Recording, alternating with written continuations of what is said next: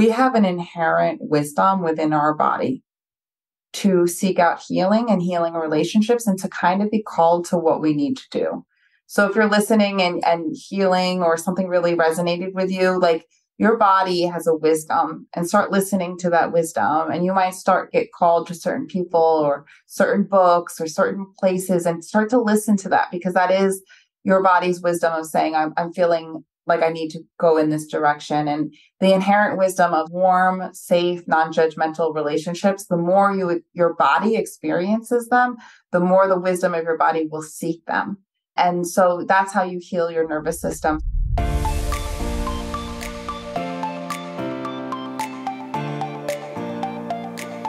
Hey friends, welcome to The Good Life with Michelle Lamoureux, a show for women in midlife who want to live happier, healthier, and more meaningful lives. I'm your host, Michelle Lamoureux, a self-love coach and the author of Design a Life You Love. And together we're going to be doing just that.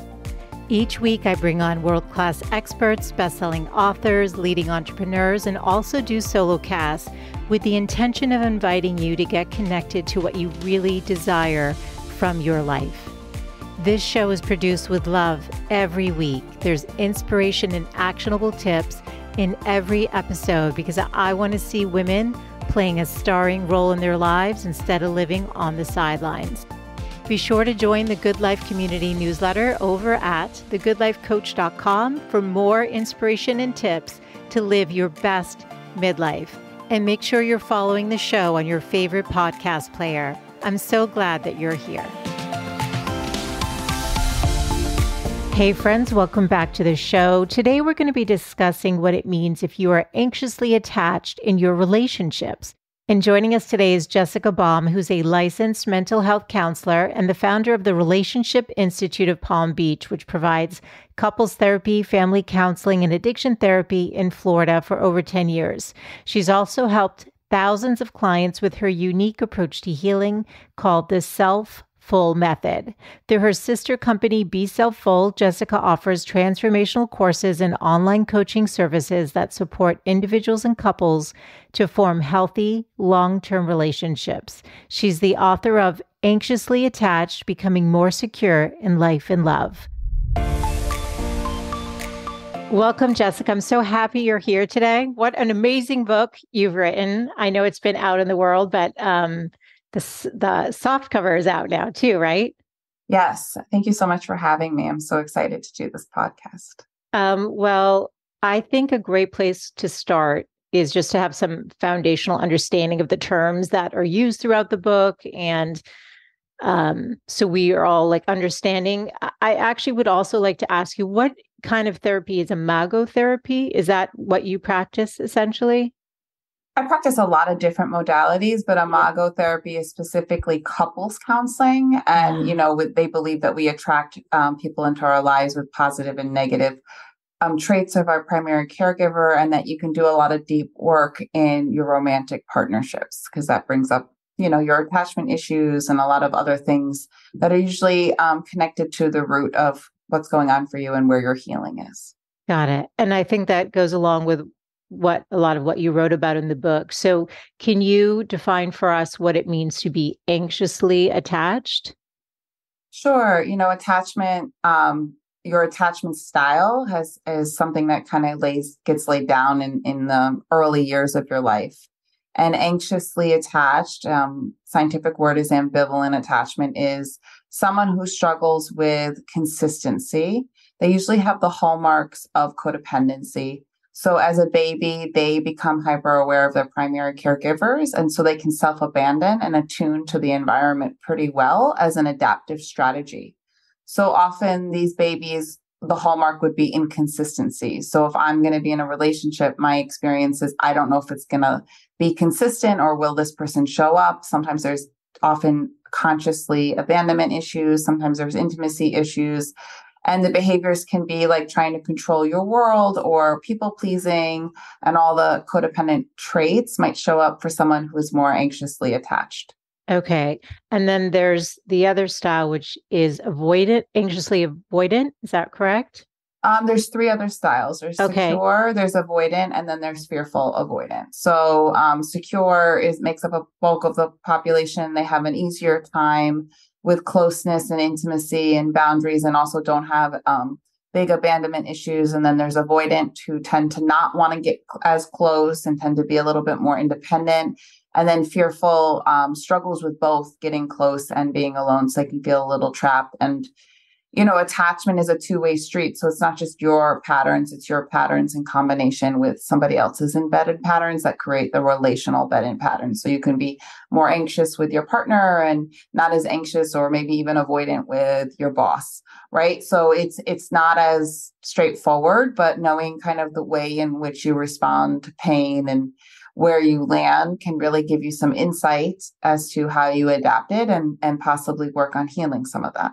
Yeah, it's so interesting because I was curious. I mean, in the book, you talk about within, the partnership, but I was wondering how it also played out in other relationships with friends and everything. But for the purposes of today's conversation, we'll keep it focused on the relationships. If you're securely attached, do you tend to attract others who are securely attached, or there's no sort of formula for that? Because I think like a lot of the examples in the book were people who are anxiously attached with somebody who has the avoidance style. And I'm just wondering, do we get Yeah. attracted to somebody who quote unquote completes us, which is obviously not what we're really looking for, but maybe Yeah. energetically we seek out without meaning to? Yeah, so anxious and avoidant can attract each other because the anxious person is looking for someone who seems stoic and independent. And that Yes. tends to be like the traits that they idealize and they don't feel they have on their own. Yes. Except avoidant people aren't really that stoic and independent. They're actually anxious inside. And an avoidant person might love the liveliness and the life and the, emotionality of a anxious person and struggle with that accessing their emotions. So it's kind of attracted to the lost parts of themselves. Mm. I talk a lot in the book about how to work with the anxious attachment coupling because it happens a lot. Yes. And if you're a little bit anxious, you might show up a little bit anxious even with a secure person. So it's not really like your patterns are your patterns and they're going to play out with another person's pattern.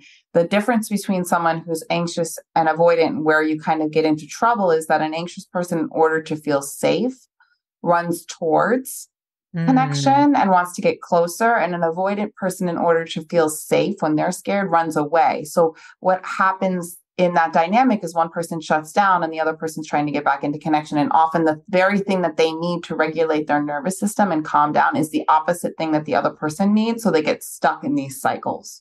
I'm just thinking about how I was able to navigate a situation or my level of awareness at 18 going into a very abusive relationship emotionally with a narcissist.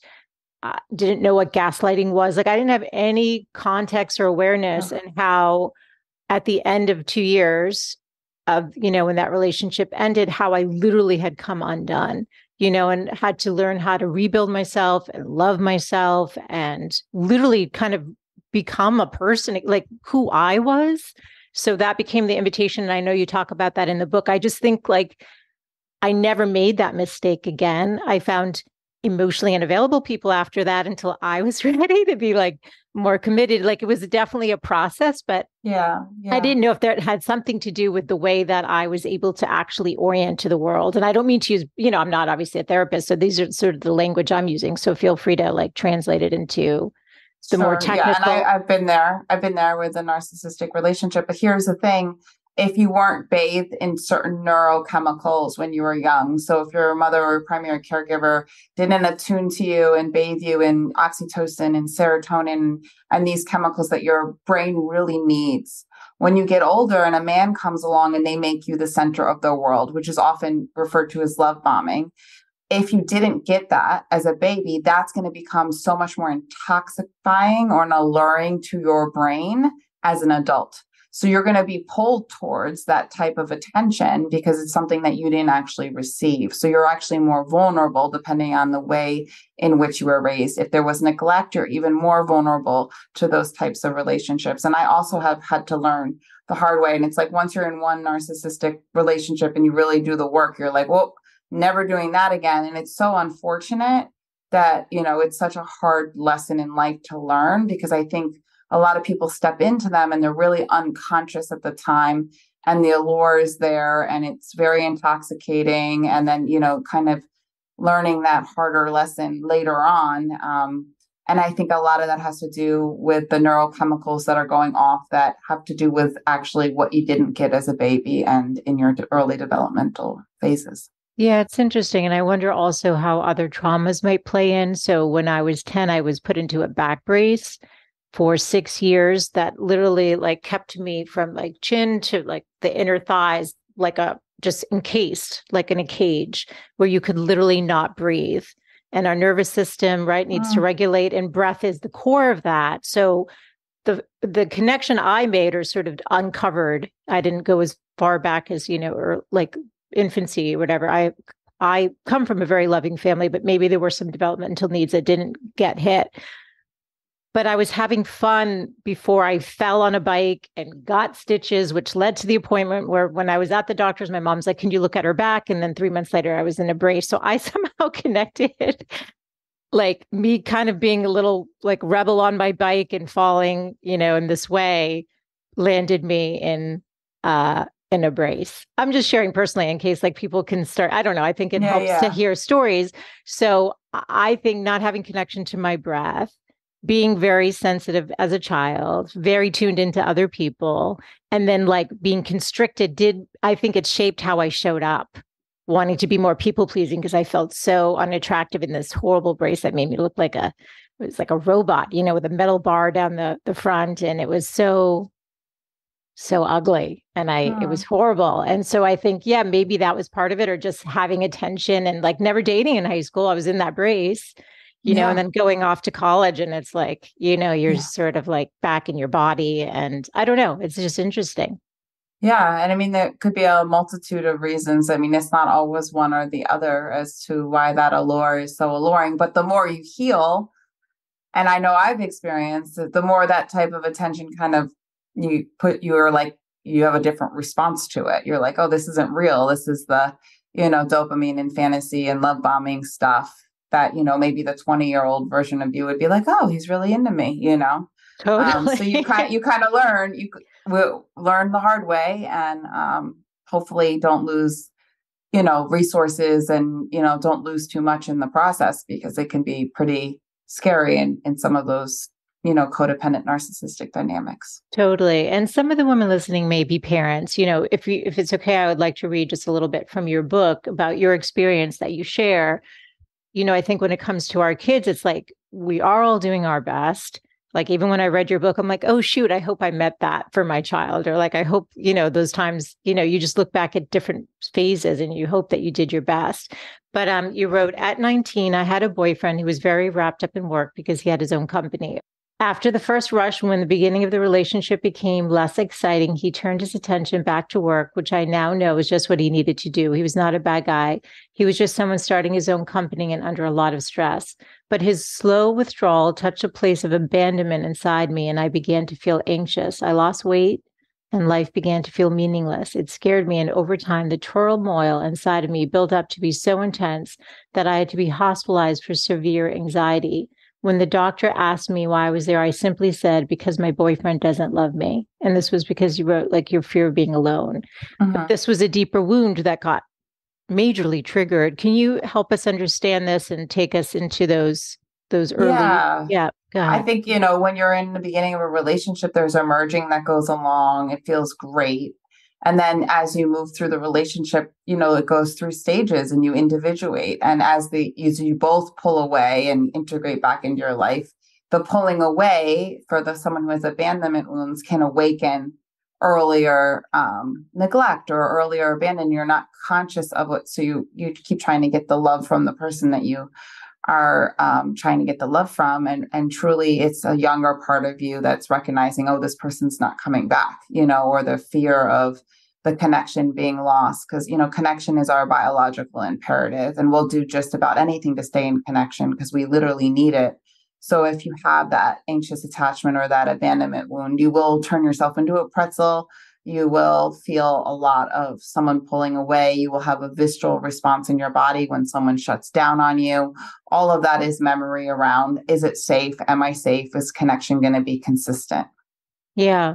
And the anxiety was that severe, though. How did they help you?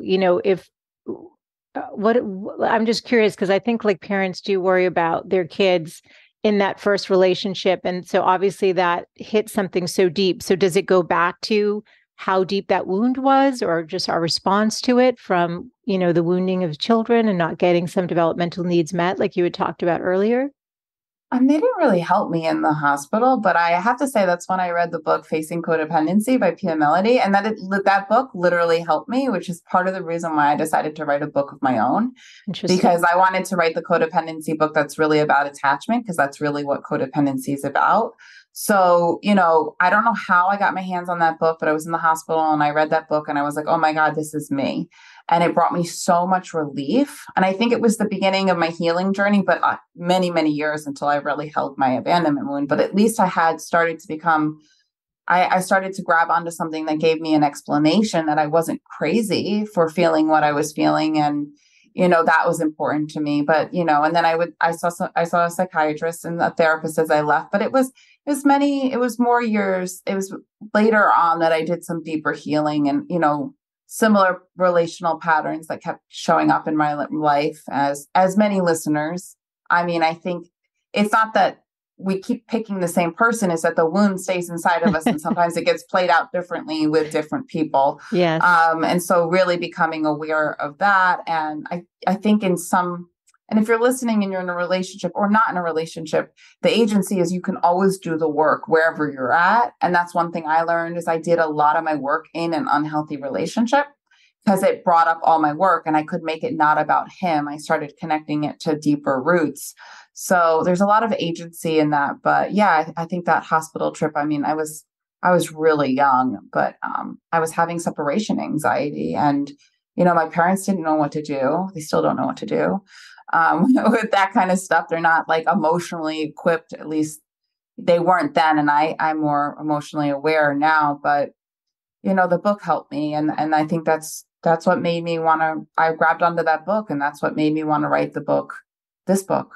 Isn't that interesting? I think, a lot of times some of the wounds that we have, in fact, inform our path, right? And we end up teaching what we needed to heal within ourselves or having the direction of our life be impacted by that.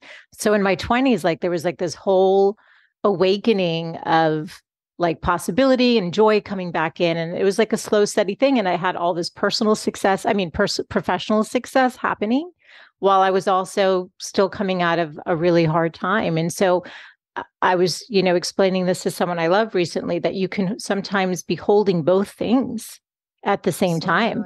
Right. Absolutely. Right. But I don't think that's how life is portrayed, whether through the movies like you talk about or in books. It's like we think somebody's going to come rescue us, and having any emotion that's not happiness means you're not okay. Absolutely.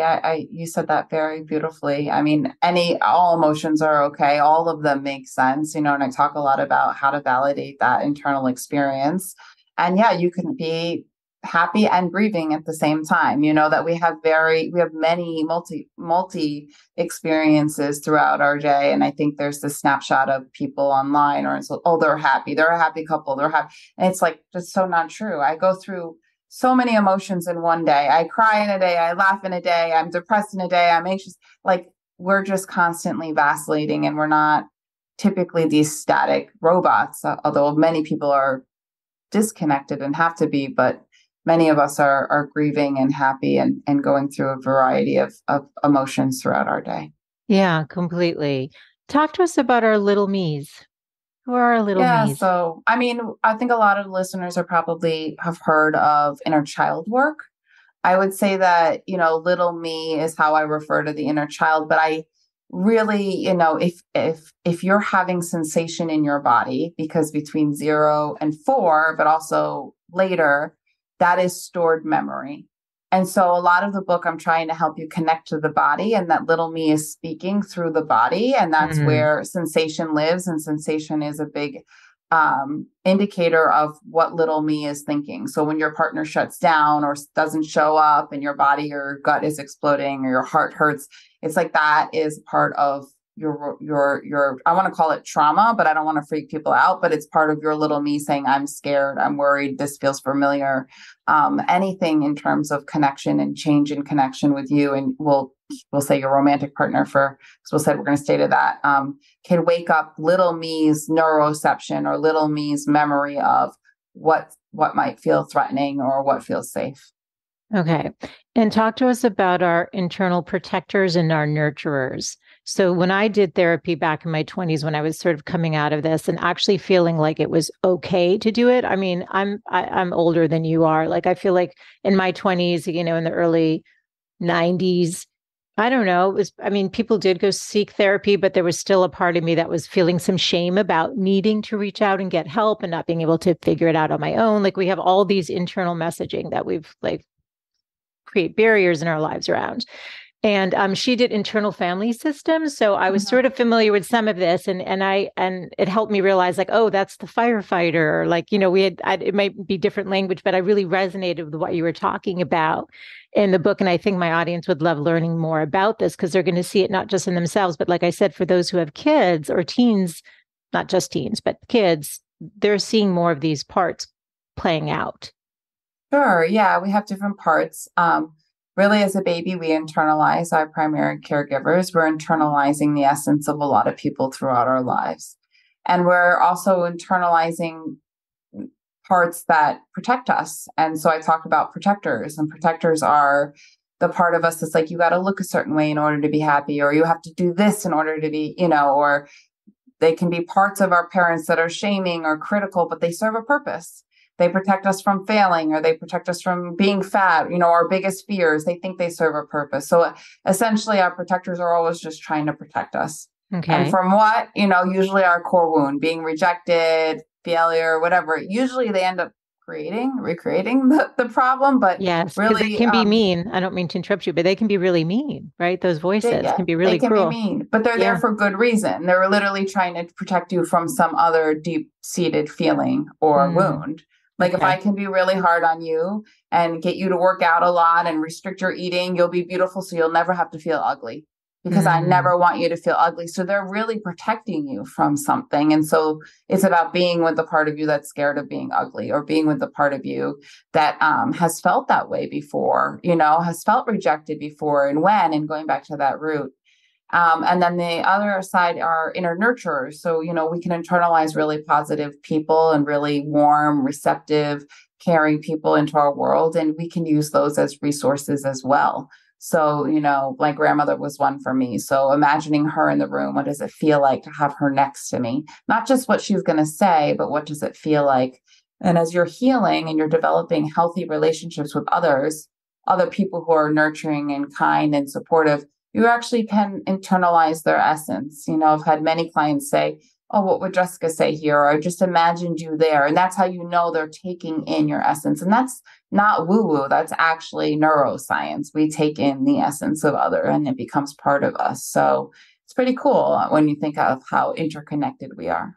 Yeah. And you give exercises about how to access both, understand the protectors, give it voice so they can soften, and then make room for the nurturers. You mentioned a term a couple times now earlier, love bombing. Tell us what that is, because, I think it's some terms like gaslighting at some point got sort of popular. And I think that's how I actually learned what it was and realized that's what had happened to me. But what's love bombing? Love bombing is just when you meet someone and they tell you how much they love you in the beginning of the relationship, and they tell you about the future they want to spend with you. And it all happens way too fast. And there's a fantasy built around, this type of intoxicating bond. And narcissists do it. And I have to say, sometimes narcissists is an early wound. So maybe some narcissists understand that they're doing it and it's a manipulation tactic. But I actually know a lot of narcissists that do it that actually believe the love bombing.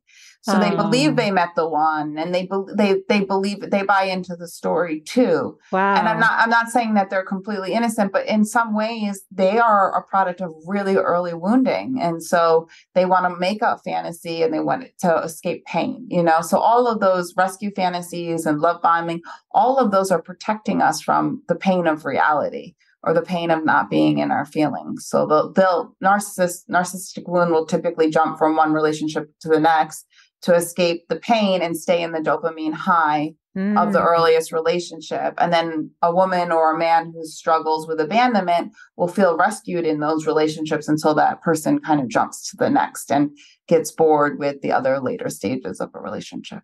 It's so fascinating. And I think we can all, like, either from own personal experience or watching a friend go through it, like, we see these dynamics play out.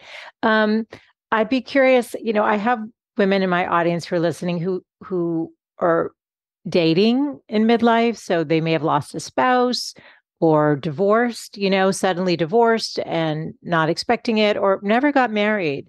Um, what advice can you give as a couples therapist, about how to approach dating midlife, and I think in hopefully I found for myself that many of us, have a better sense of self, but it doesn't necessarily mean we're still going to make the best decisions going into a relationship, especially if we're feeling vulnerable based on however, maybe let's say a relationship fell apart through something unexpected, like, infidelity or something that maybe created a wound, a new wound.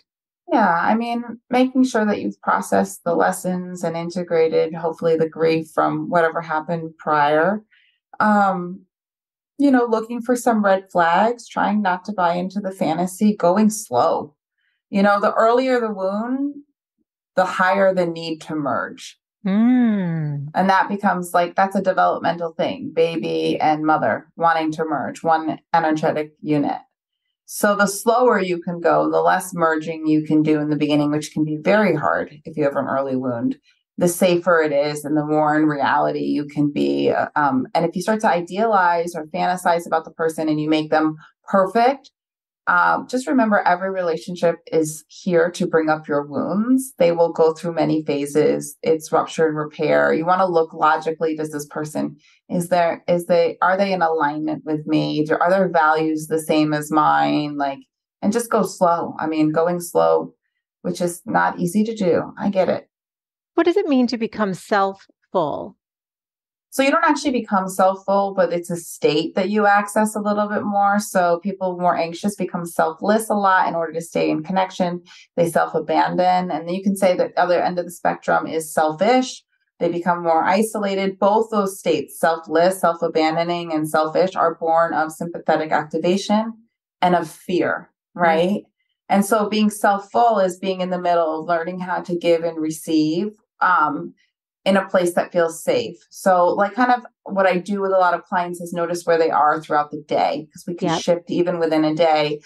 So, that's really also a ventral state. So, I'm looking at sympathetic states versus ventral states where we feel safe in connection and starting to understand when am I in a safe connection. Like right now, you and I are pretty safe. We're having this conversation, our eyes are meeting, we're having nice open dialogue. At any moment, something can cue me and shift Mm. me out of safety into like, oh, well, what if she doesn't like me? And I start people pleasing or so overcompensating. And then all of a sudden I'm in the selfless state, right? Or, Mm. so noticing when we shift throughout the days into different states. Okay, that's so good. So I'm just curious, just as it comes to depression, how do you define what depression is, and how do you think, society needs to be embracing or looking at how we navigate being sad or deeply sad? Mm. Yeah. I mean, so depression is a protector. Ah. Yeah. And so is anxiety. It's the way we're coping with life and unable to process our emotions. Mm. And, a lot of society is very left shifted. And so being in the presence of people who can really be with the sadness or allow the sadness to come up and allow those emotional experiences to be felt, then the suppressed stuff usually does come up, but there's not that many available people who can hold spaces for people who struggle with chronic depression. So it takes time. I think we have a really big problem in our culture around where we're headed, and we're very left shifted and in survival mode and competitive, and self-reliance and independence are so glorified when Yes. really interdependence and community and support and vulnerability are actually provenly scientifically proven to help us live lives that are thriving and full of more joy and meaning and all of that. So it's a complicated issue because of how our culture positions us to believe, to attain what might make us feel happy. And so we lose or we disconnect from our core self in order to survive. And Mm. we're fed a lot of these messages that aren't actually what makes us feel whole. And so it's connection. It's human connection that makes us feel connected and whole and gives us Mm. deeper meaning. And again, that's our biological imperative. Stephen Porges has done a lot of work on it, and really it's our quality of our relationships that really determine the quality of our life. And so it's so important to remember that, and if you know someone who's suffering with depression, that's a way that their body is trying to keep them safe from the pain because they don't have a safe enough place or safe enough people to really start to deal with the underlying pain that they're suppressing. That's so fascinating. Do we not all experience depression then? Is it not just a part of life at some point? Like, I think of like if you lose someone you love or even a pet or Absolutely. I'm talking about like clinical depression. got it, where you're I not think, functioning. Okay. All right. yeah, No, yeah, just, yeah. yeah. Yeah. Okay. I mean, yeah, I think there are seasons and there are moments when I'm down or anyone's down and you have a couple days and there's nothing wrong with you, and that's fine. And knowing that, okay, I'm just sad today, or understanding maybe there is a cause of the sadness, or, maybe you're sad because you watched the news and something deeply touched you on the news. Like all of that makes sense. We don't live in a blissful world. We live in a world full of joy, but we also live in a world full of a lot of realities that are really hard. Yes. So we can't just bury our head in the sand as well. And those realities, wars, things are going on. They're going to impact us if we're a sensitive soul, Yeah. No, if we're in totally. touch. And thanks for making the distinction and also to help us understand that that kind of level of depression is in fact a protector. You wrote about it in the book. I'm remembering that now that I read that, but I don't think it just hit until you said it out loud. You've got your meditations and, stuff with the book, which are so beautiful. The heart-centered work and the heart, what do you call it? The brain heart connection. Can Yeah, you that's explain what that's about?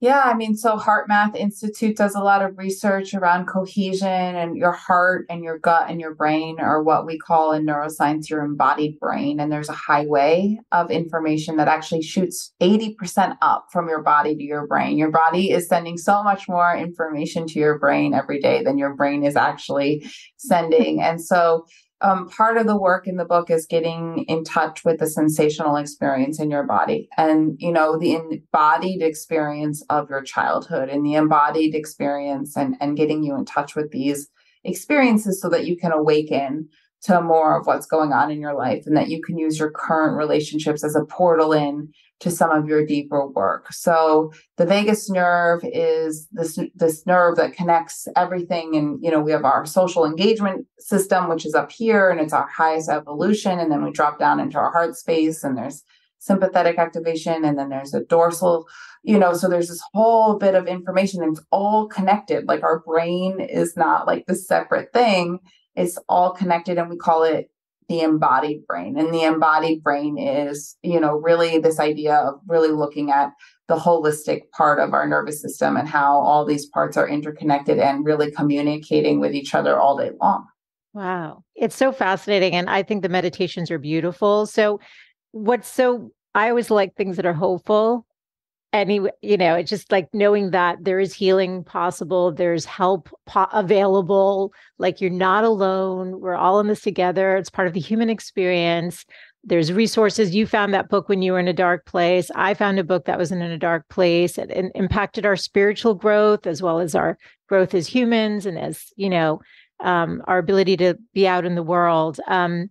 We covered a lot today, but before we wrap up, is there anything that you want my listeners to take away from the conversation about the work you're doing or our understanding of the work that you do in the world? Yeah, I mean, if you're listening and some of this resonated with you, you're so not alone. And I'm so glad that I got to share this with you. And like you said, like we have an inherent wisdom within our body to seek out healing and healing relationships and to kind of be called to what we need to do. So if you're listening and healing or something really resonated with you, like your body has a wisdom and start listening to that wisdom. And you might start get called to certain people or certain books or certain places and start to listen to that because that is your body's wisdom of saying, I'm feeling like I need to go in this direction. And the inherent wisdom of warm, safe, non-judgmental relationships, the more your body experiences them, the more the wisdom of your body will seek them. And so that's how you heal your nervous system. So we are equipped with so much inherent wisdom, every single one of us. And even though I'm an expert, you listening, you're the expert in your body. And your body has a unique like wisdom of its own. So just really listen to it and seek out warm, safe relationships and keep being curious. And yeah, that's all I really have to say. Thank you for having me. It's so beautiful. I love what you just said. It's so beautiful. Now, everyone should pick up a copy of your book. It's speaking of beautiful. It's so beautiful. You're going to see parts of yourself, your family members, people you dated. I mean, it's all there. And then also it just has so many exercises and ways to just get grounded back into your body and to be back on that path of loving yourself. Where can people get connected with you? Where can they follow you or pick up the book? Where do you like me to direct them? Yeah, I mean, it's on Amazon. If you put anxiously attached in, it's everywhere. It's in, I think, 11 countries. And, so you can get it anywhere. I have an Instagram, Jessica Baum, LMHC. I have a company down here in Florida called the Relationship Institute of Palm Beach, where I have a group practice. And then I have a coaching company called beselffull.com. That's BESELFFULL. And so I have a team of people that are trained in attachment theory and this kind of stuff. So we can coach people who might want to go through some of this type of work. So yeah, I'm all over the place. Jessica Baum, luckily you put me in, and a lot of the right things come up on a Google search. Yeah, you're doing beautiful work in the world. And I'm so grateful for you. And all of the show notes will be over at thegoodlifecoach.com with all of Jessica's links to make it super easy. And one thing that I'm mentioning now, because I'm realizing it's literally right on your phone. So as you're listening from your favorite podcast player, all those links will be available right there, including a link to Jessica's book. So thanks so much for your time today. I've really enjoyed this conversation. I've learned so much, both from your book and just sitting with you today. So thank you so much. Thank you so much for having me. I really appreciate it. Thanks so much for tuning in today. I hope you gained some new information or inspiration for your life. That the essence of this show is to really wake up to what's possible for you, to reclaim your beautiful voice, and to really learn to love and prioritize yourself. So if you gained any value from any of the conversations you've tuned into, make sure to subscribe on your favorite podcast player. You can do that right now on your phone. And please do consider leaving a rating and review if you have yet to do so on Apple Podcasts. It's actually how more women can find the show. And I really want to grow a community of women who are loving themselves and living full on. So thank you as always for tuning in. And I look forward to reconnecting with you next Wednesday. Bye for now.